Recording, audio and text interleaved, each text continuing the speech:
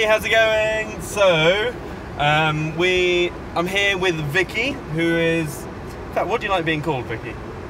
What's your role? What are you? I don't know. She doesn't know. She's the every job person. Yeah, deg.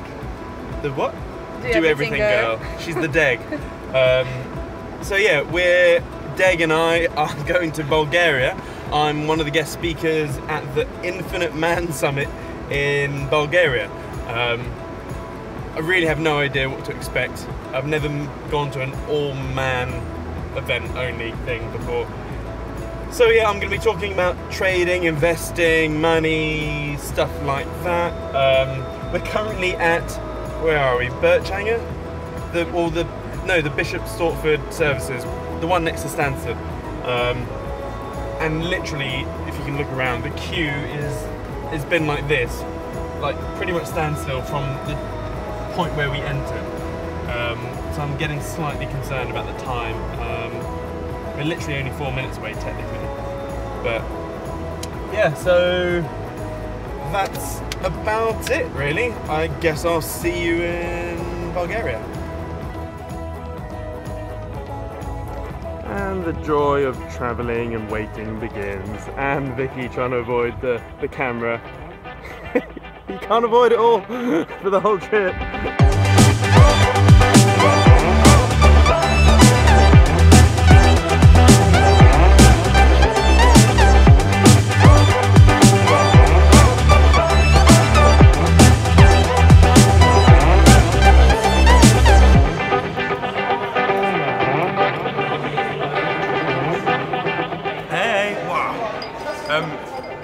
We're here now, here in the Hilton in Sofia, Bulgaria. It's a nice hotel actually, and actually quite cheap for what it is. There's a lot of kids walking around. There's a prom going on here, and there's a lot of weird dresses. I shouldn't say that too loud, it's probably like a tradition type thing. But yeah, lots of girls in weird dresses and blokes that look way too young. But yeah, looks like I'm double stacking again. I've got my mandatory girly drink, which I always have, and an old fashioned, which is quite nice. And Vicky's got her penis colada. But yeah, so tomorrow I'm on before lunch tomorrow. But it's interesting when we landed. Unfortunately, Ryanair was the only way to get out here. Pretty much, and everyone started applauding like when we landed. I was like, what the, seriously? It's like everyone was so worried that Ryanair is so shit that we'd struggle to land. But it made me think about relationships, and I have a thing called the thank bank. And basically everyone that you meet, online or offline, you set up a relationship equity account of some sort. Food's coming, it's going to be awesome. Yeah, so you set up a relationship equity account, and like any account, like a bank account or a credit card, you need to stay in the black, not the red. And this is especially prevalent important if you're in business, because if you're in business and you have, you want customers obviously, it's very hard to go meet someone and turn them straight into a customer. So first of all, you need to identify prospects, etc. Then you have leads, then hot leads, and then hot leads turn into customers, etc. And the way to basically warm a prospect up, so to speak, is to give value. Now, I feel like a broken record because I'm always saying money is a byproduct of value, so you need to always deliver value. And what you're doing when you're delivering value is you're putting money, or you're raising the credit in your thank bank with that particular person. And so when you're asking for an name and email address, if it's, data capture, or even the bank details, to actually buy your shit, so to speak, you're withdrawing a huge amount from that thank bank. So whatever you do, you just need to make sure that, you're in credit in your thank bank before you ask anything of anyone. So one thing I always try and make sure is that I'm always in the black with everyone that well, it's hard to do that with everyone you meet, but at least everyone that I know, that I consider a friend, etc. So if you know me, or in fact, yeah, if you know me and I'm not in the blank, in the bloody girly drinks, I'm not in the black with our thank bank, let me know, please. Just email admin@therealistictrader.com and say, Siam, you're in the red with me, and I will make sure to put it correct. I don't like being in the red. So yeah, got my pulled pork burger and chips coming soon. So see you tomorrow.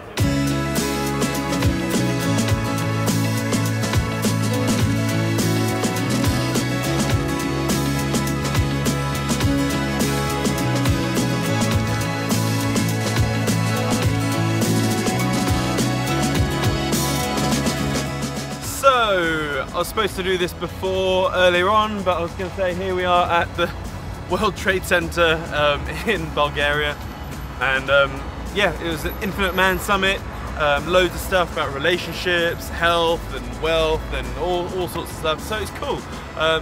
It's a smallish audience, there's about 120 odd people here, but it's really cool. As you can see, I've had an absolute nightmare with my lunch. So thankfully I did that after my speaking slot, and yeah, we had a nice panel, big Q&A, and we're about to go and have dinner and drink and do lots of sort of stuff. But it's really interesting. So we've got in fact, we'll do that in the car. Our taxi's here. So yeah, we're in the cab now. There's some really interesting things I noticed today.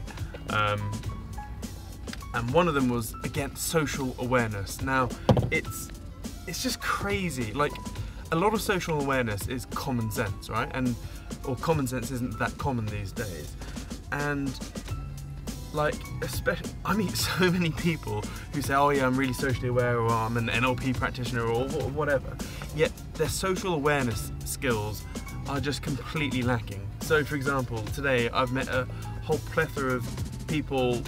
I mean, it's just the basics, like people, we have our own personal zone, so I've had people stand like right in my personal zone, and I'm like, okay, just trying to move backwards, and then they'll sort of follow me. It's just awkward. That's them being socially unaware of that stuff.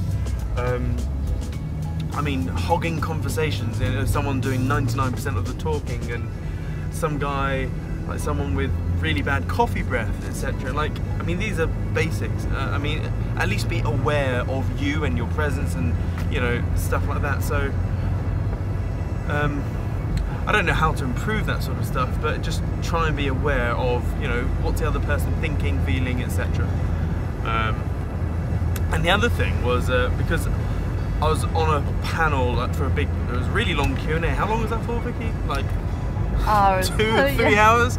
I drank like 2 bottles of water, and like I was bursting for a week.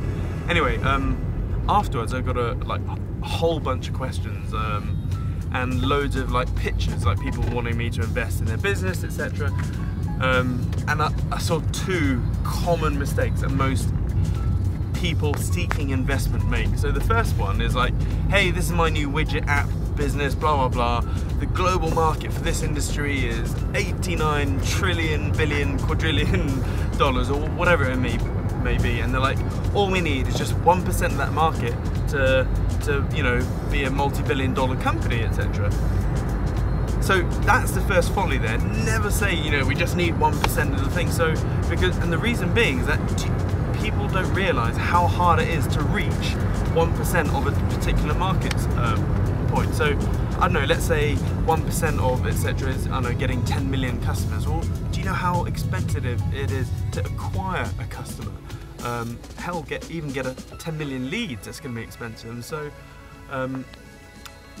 like for example, obviously I don't know the price point, but even if your product is like £30, you're going to expect to pay at least £20 for your customer acquisition, so your CPA, your cost per acquisition. So if you want 10 million customers, it's going to cost you like 20 quid per customer. So that's one thing, and it just shows a lack of sort of understanding about how to actually get customers to build the business.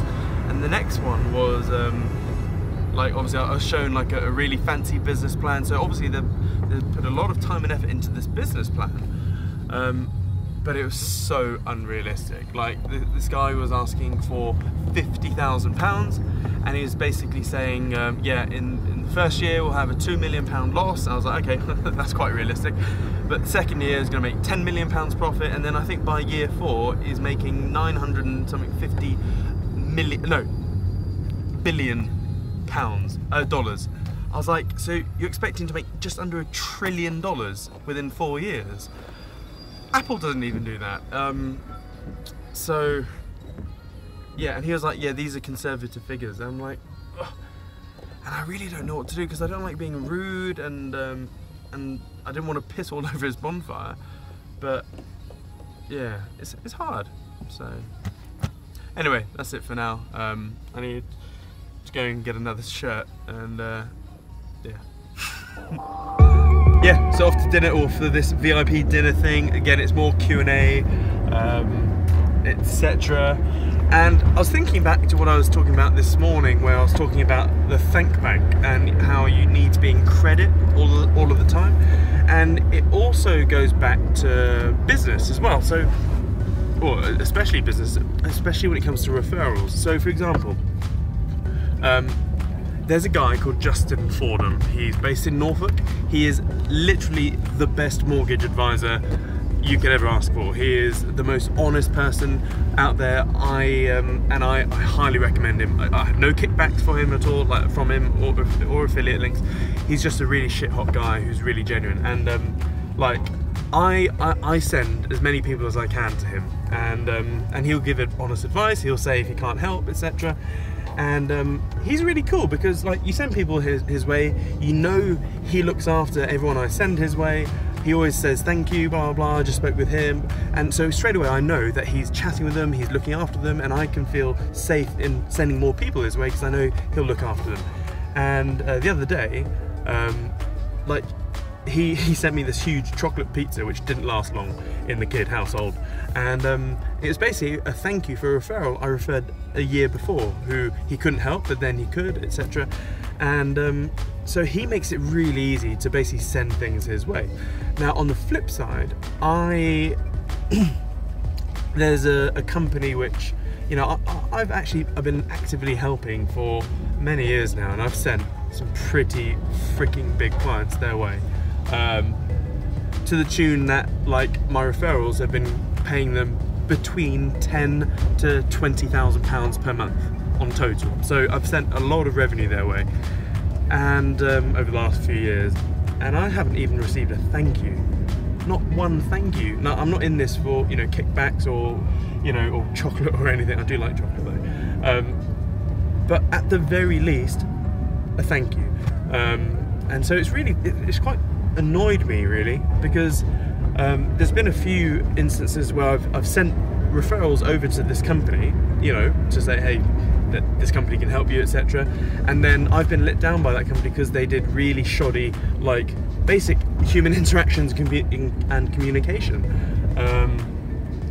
which it doesn't look good on me as the referrer, so to speak.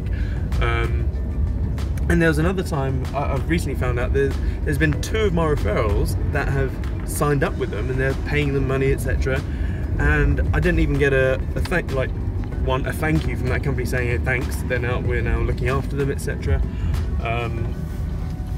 And then I met up with one of my referrers, the people I've referred over, I get confused, and they're like, oh yeah, I'm using this company now, thanks, blah blah blah.